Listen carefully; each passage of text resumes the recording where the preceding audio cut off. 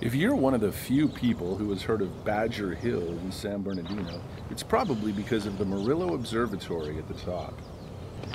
But Bradley Hampton isn't here on a sunny morning to look at stars. So why is he here? Could it be for the plants? At first glance, this might seem like endless sagebrush, but Bradley shows us Badger Hill has more. This is an elderberry. You can see it's starting to blossom, and you can also see some of the berries. So this is California buckwheat.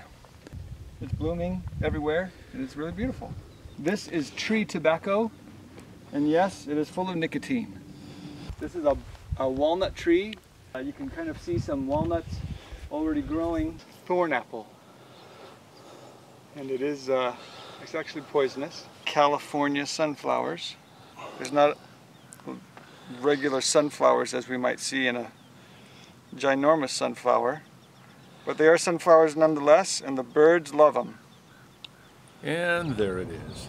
You can't be out in nature for too long with Bradley Hampton before the subject will come back to his real passion, birds. Just digging out those sunflowers. It seems a female just joined them to his right. Up. Now he's in front of him. Phainopepla is a bird that looks like a black cardinal, and he has got red eyes. Badger Hill's combination of aqueduct water and plant life makes it attractive to birds, which makes it attractive to bird watchers.